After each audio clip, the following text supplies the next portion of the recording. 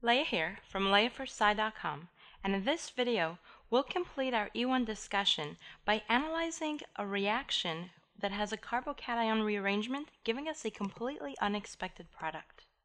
If you missed the E1 Part 1 video, click here for a brief review of the E1 reaction rate and mechanism. You can catch my entire substitution elimination series on my website, LeahForSci.com/substitution-elimination. Let's see what happens when we react the molecule 2-bromo-3,4-dimethylhexane in a heated solution of methanol. We'll see what happens by analyzing the checklist I use to analyze all substitution and elimination reactions.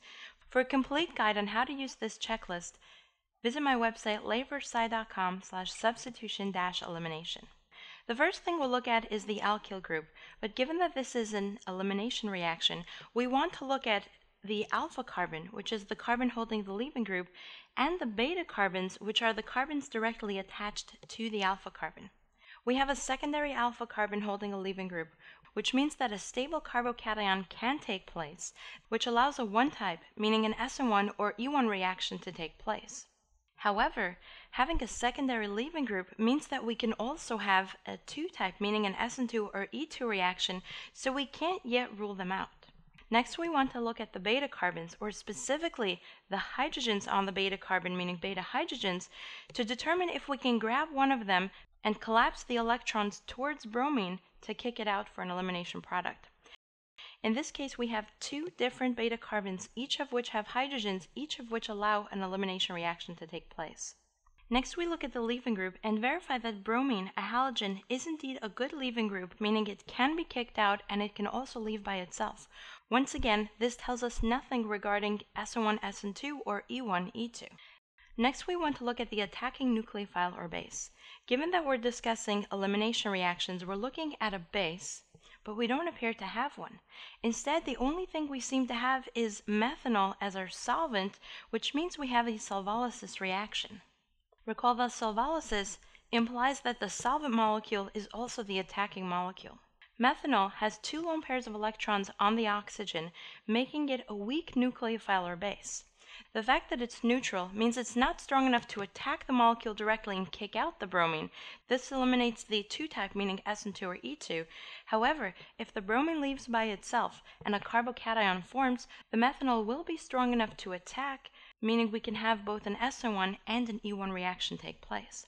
In this video, we're focusing on the elimination product, but don't rule out SN1 as that can also happen. Next, we look at methanol from the solvent perspective and determine that it's polar protic, meaning it can stabilize any charges that form in solution, including the bromine leaving group and any carbocations that form. And finally, we have the addition of heat. Heat simply tells us that the elimination product will be favored over substitution, and that once again helps. By looking at all of this together, we determine that yes, an E1 reaction can take place. Now that we know the E1 reaction can take place, let's see if we can come up with the products before we even start the mechanism. Since the elimination reaction involves the removal of a beta hydrogen and the formation of a pi bond between the alpha and beta carbon, let's identify the beta hydrogens and then determine where the new pi bonds can form. We have a tertiary beta carbon and therefore a tertiary beta hydrogen on the right, which I'll show in green, and we have a primary carbon, therefore 3 primary beta hydrogens, which I show in blue.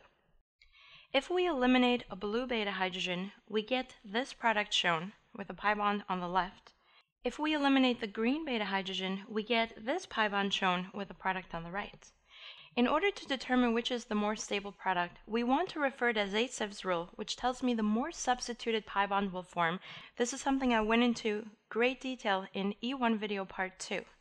A quick analysis shows the blue elimination giving me a monosubstituted product, and the green elimination giving me a tri-substituted product. It appears that we're going to eliminate the green hydrogen and form the tri-substituted product, but this is actually a trick question, and the tri-substituted product will actually not be the most stable molecule we can form. Let's see what happens when we look at the mechanism. To start this reaction, we show the bromine leaving group grabbing the hydrogens that connected to carbon and breaking away from the molecule. This is characteristic of an SN1 or E1 reaction where we have a carbocation formation as that first or rate determining step. And this is where it gets tricky. We have a carbocation on a secondary carbon, which is considered relatively stable. Directly near this carbocation, we have a tertiary carbon where, if positive, would be so much more stable. So the next step in this reaction is an unexpected hydride shift or carbocation rearrangement, where hydrogen will take its bonding electrons, break away from the tertiary carbon, and move over to that secondary carbon. This makes the secondary carbon neutral, and the tertiary carbon is now a more stable carbocation. Now that the carbocation shifted, we have a new alpha carbon, which means we have to analyze new beta carbons to determine what will be our ultimate elimination product. To make matters worse, it appears that we now have 3 unique beta carbons and therefore 3 new potential products. Let's redraw this and take a look. To the left of the alpha carbon, we have a secondary beta carbon with 2 hydrogens, which we'll show in green. Below the carbocation, we have a primary beta carbon with 3 hydrogens, which I'll show in blue. And to the right of the carbocation, we have a tertiary beta carbon with 1 hydrogen, which we'll show in purple. 3 new beta hydrogens gives me 3 new products. We can eliminate the green hydrogen. We can eliminate the blue hydrogen and the purple hydrogen for 3 completely different products. How do we determine which is most stable? Once again, refer to Zaitsev's rule. Figure out which pi bond is more substituted, and that will be your most stable or major product. The green pi bond has 1, 2, 3 substituents, making it tri-substituted. The blue pi bond has 2 substituents, making it di-substituted. And finally, the purple pi bond has 1, 2, 3, and 4 substituents, making it tetrasubstituted.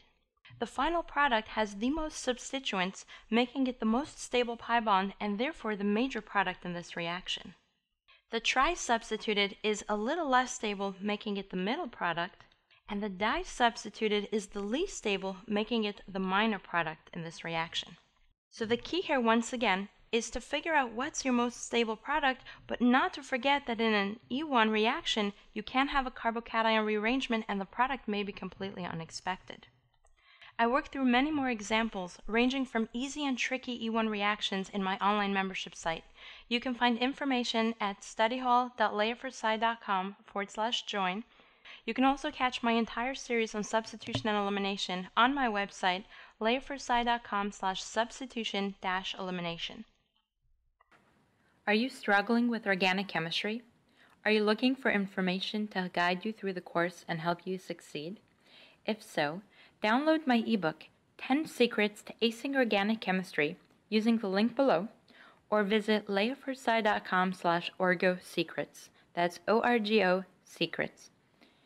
For information regarding online tutoring, visit leahforsci.com/orgo-tutor. That's ORGO tutor. If you enjoyed this video, please give it a thumbs up and even share it with a friend or two. If you have any questions regarding this video, leave a comment below or contact me through my Facebook page at facebook.com/leahforsci. There will be many related videos posted over the course of the semester, so go ahead and click the subscribe button to ensure that you don't miss out.